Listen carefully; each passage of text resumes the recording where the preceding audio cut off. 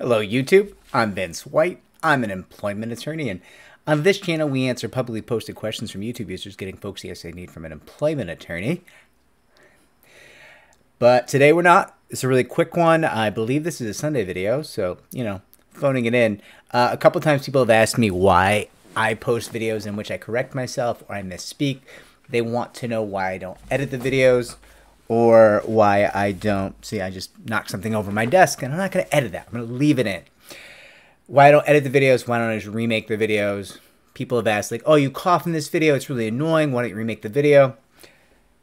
Two reasons. One, do this for free. This is not my job. My job is to represent people.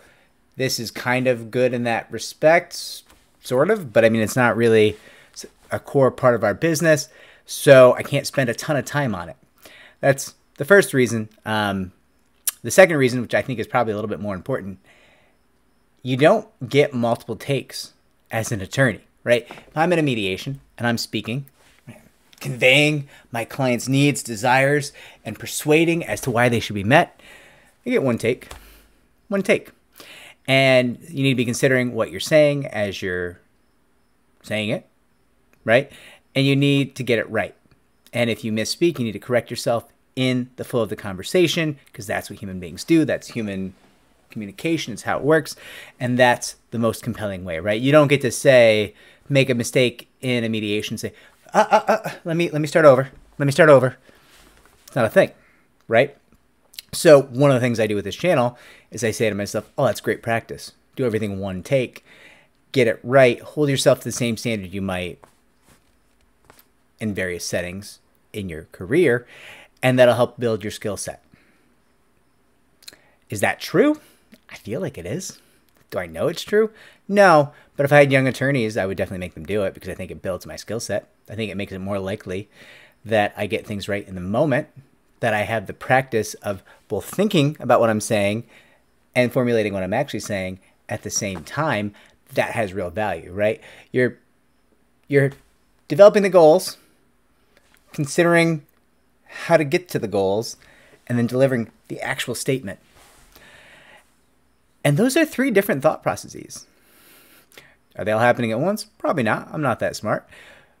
But they all have to be going on in your head during the conversation. Or during the video, right? So that's why I don't reshoot these. That's why I don't edit these. That's why Victoria, who kind of like does the back end with the videos and edits them and is way smarter than I am, doesn't generally cut the videos up for YouTube, to the best of my knowledge.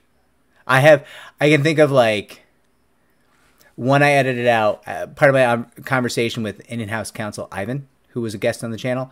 I edited out something I said in that video because I said something less than positive about a family member of mine.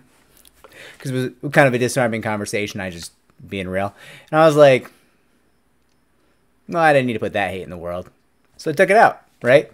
But beyond that, it's pretty rare. It's pretty rare that we edit something out like that. And I'm not gonna, because I don't have the time. I don't think it's a good thing for me to get used to doing. Hope this answers that question. Hope you're all taking your employers to task out there. Like, subscribe, comment down below. It helps us to help more people.